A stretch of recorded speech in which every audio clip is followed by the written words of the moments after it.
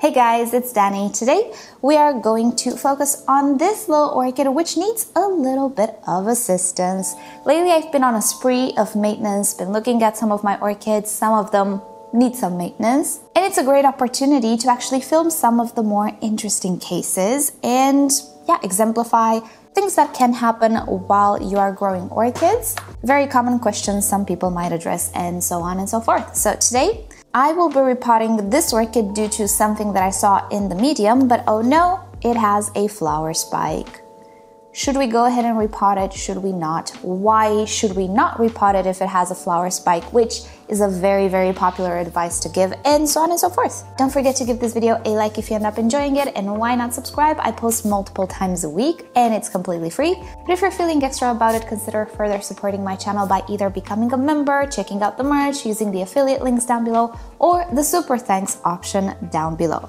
Right, before we start though, I want to address a funny comment that I got recently, which was saying, oh my goodness, Danny, what's happening with your orchids? They seem to all be like doing bad and you need to save them all the time. Well, the thing is, and I think I said this before, I tend to focus on sick orchids because they're the most interesting. Other than a spotlight, what else do we want to learn about this orchid?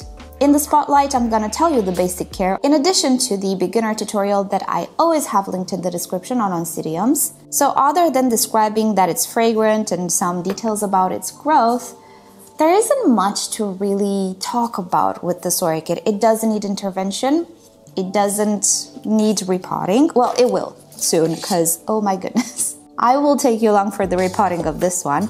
It doesn't really need anything, so there's no point in me doing anything to it for the sake of a video because it's not going to help anybody talking about a healthy orchid. Usually people start to Google, oh, what is wrong with my orchid? Why do I have yellow leaves? Why do I have dying roots? And so on and so forth. They're not gonna Google, oh, well, why is my orchid healthy?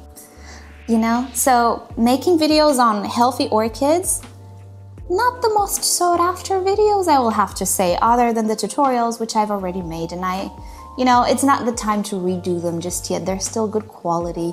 So yeah, on something like this, there's no point to focus on. So it's not gonna take up a 15-minute video, you know? But something like this will, because this can actually help some people that might have some questions. Righty, so let's get to work. Okay, so the reason why I need to repot this orchid is because, first of all, I have noticed visible signs that this orchid is stressed, and it's easy to tell. Do we see this is an older leaf? It is quite a large leaf compared to an older leaf, but this is the newer leaf. And it's definitely not the same size. It's already done growing. I can see the abscission line, and once we see the abscission line, we know that the leaf is fully grown. So from the get-go, we can tell that a brand new leaf that is tinier is not a good sign. Also, take a look at how curved this leaf is. This is a sign of dehydration, actually. When leaves are not fully opened or present some deformities, it's usually a sign of either dehydration, either some pests, but thrips would not do this. Thrips would create indentations, actual indentations. I might actually be able to show you on the screen right now because I have some mold damage, not this. This is created by not enough water in the leaf to straighten it out as it was forming and hardening. And I can tell you that indeed that was the case. This orchid got very dehydrated for no good reason. I was watering it enough, and I do see there aren't way too many good roots in this pot. I do have some roots that I need to cut away because they're not alive anymore. So those were the visual signs, visual cues that over the past year I have noticed about it and have made me think that something might be wrong. Now here's the worst part. In the pot, we have a lot of algae, which I personally believe and I'm convinced of it is cyanobacteria. Now, cyanobacteria is not an algae, it's a bacteria which can photosynthesize. And I do notice that in this environment, it's pretty prevalent. Cyanobacteria, oh my goodness. Cyanobacteria can create byproducts. Oh, rude. She just woke up. So cyanobacteria can create byproducts that are toxic and harmful for other plants, roots. I've had bad experiences with it in the past in other orchids. So putting all of these pieces together, I do believe this orchid is highly stressed in the situation it's in. So I do need to intervene sooner rather than later. Is it a critical condition, not necessarily, because I do still have roots even in the pot, but I'm not entirely sure how long they will last. But the problem is we have a flower spike.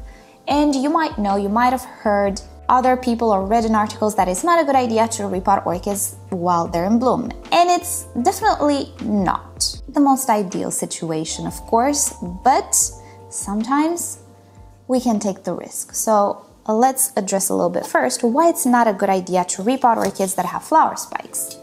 Flower spikes tend to drain a lot of energy from an orchid. While the flower spikes grow, you might have noticed that the orchid either grows much slower or doesn't grow at all leaves and sometimes roots. So what can happen is most probably buds will fall. Flowers might fall prematurely as well, and in very serious cases in which the roots are completely damaged during repotting, we can lose the entire flower spike. With Phalaenopsis, it's usually not the case because they are pretty vigorous plants. They can handle repotting very well. Their roots are not sensitive to small cracks and damages and bruises while repotting.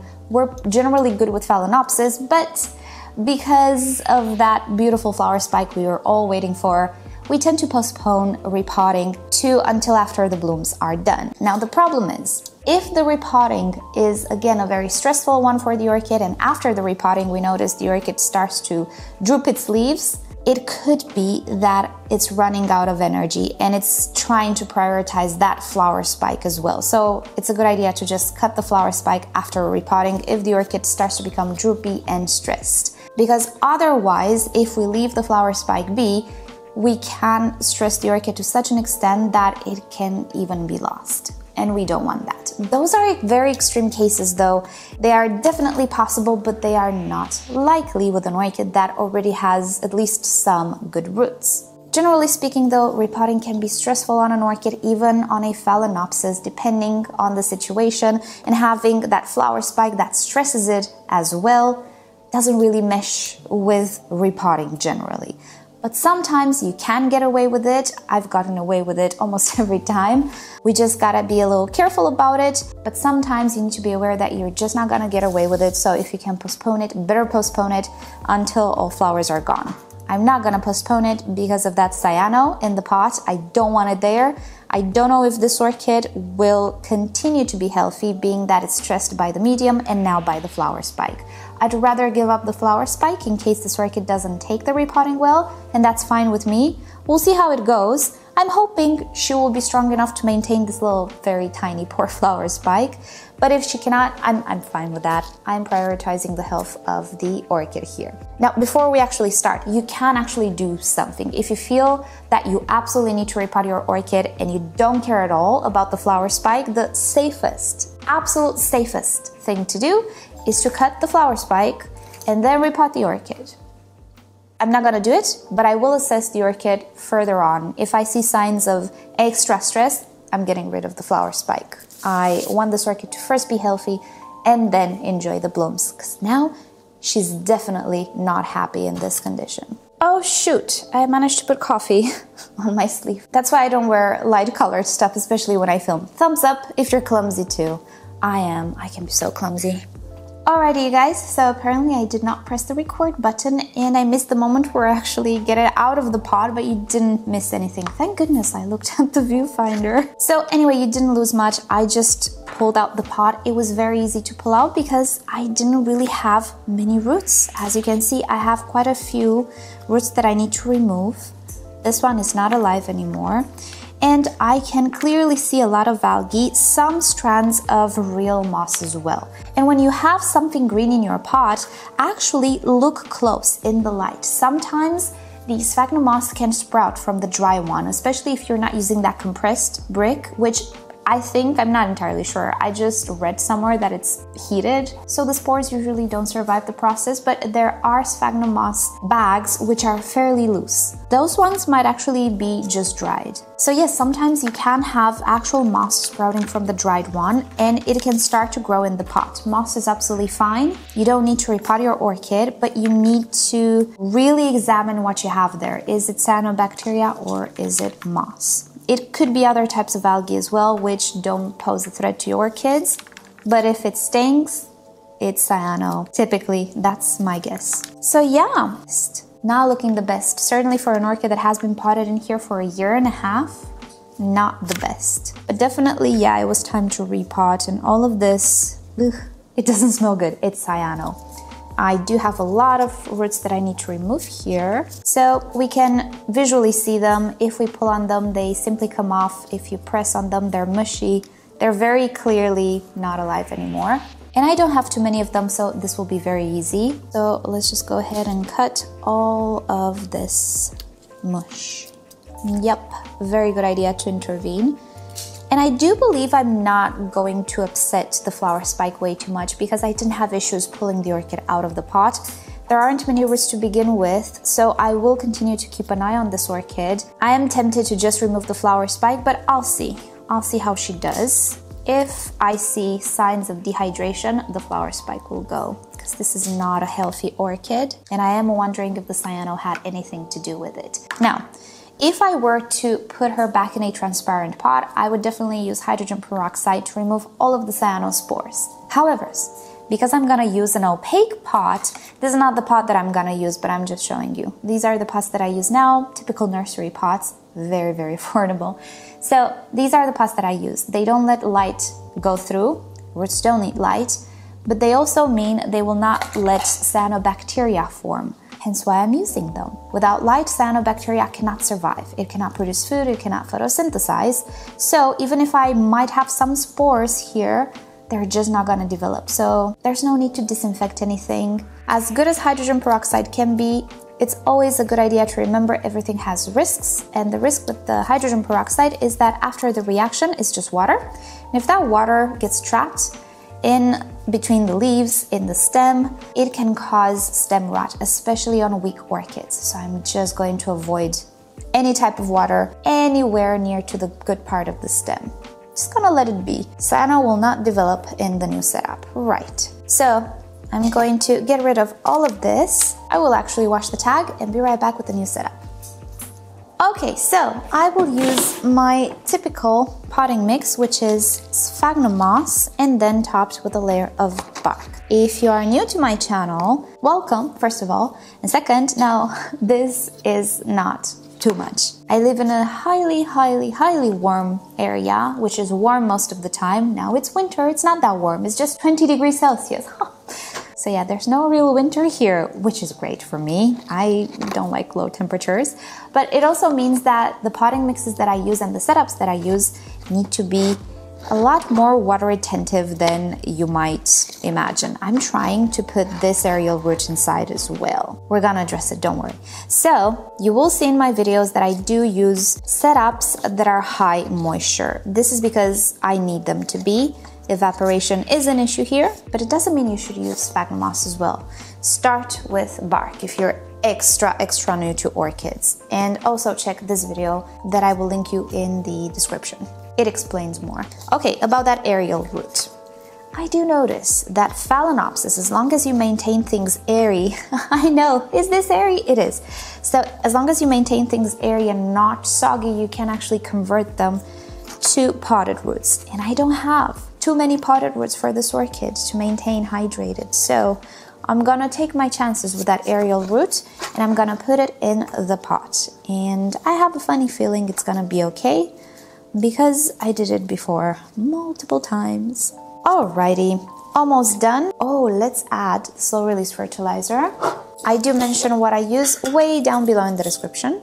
Now let's top off with bark chips. And yes, this root snapped a little bit. Again, it's okay. How do I know it's okay? Because I've done it about 1,000,000 times before. By the way, I'll give it. If you want to do things right and not in a slight rush, if you ever want to put aerial roots in the pot and they don't fit, they're not flexible, soak them in water first. They will become a little bit more flexible.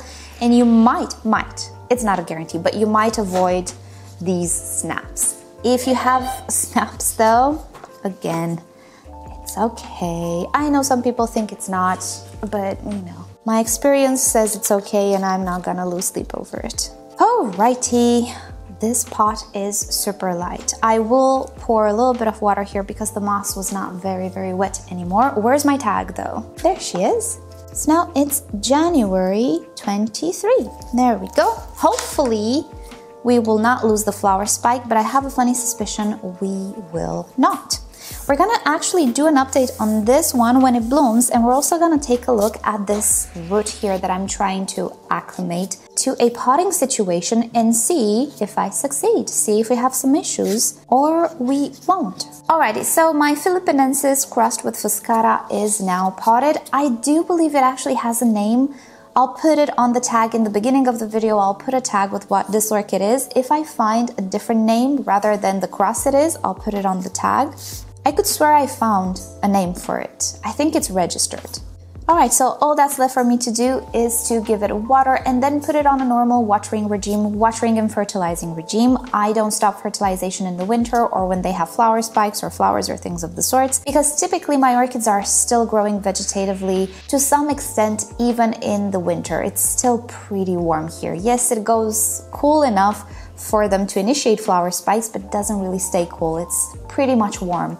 And in the daytime, particularly with my exposure to the south and west, the grow room gets pretty warm, 25 degrees or so in the daytime. So they still continue to grow vegetatively, and I need to support that growth with fertilizer. I also added slow release fertilizer in the pot, so they will be fertilized whether I use water-soluble fertilizer or not. But I usually like to offer both types of fertilizers because they are heavy feeders. And that is about it for this orchid. I will actually do something in the following days or weeks. I will do some shorts if I need to cut the flower spike, or if this root is not acclimating, or if the snap, I don't know, gets infected, which I never had happen, but who knows. I'll keep you up to date with some shorts telling you what has happened, and I think we're gonna see it again when it's in bloom, if I'm gonna keep the flower spike. I really hope so, because it has really nice flowers, but right now I just want this orchid to be healthy again, pretty much. And that is about it. Time to end. Thank you guys so much for watching. Hope you've enjoyed today's video and you learned something new. Subscribe for more videos, and if you're into aquariums, check out my second channel. You will find it linked in the description below if you scroll down a little bit. And with that said, I'll see you all next time. Bye!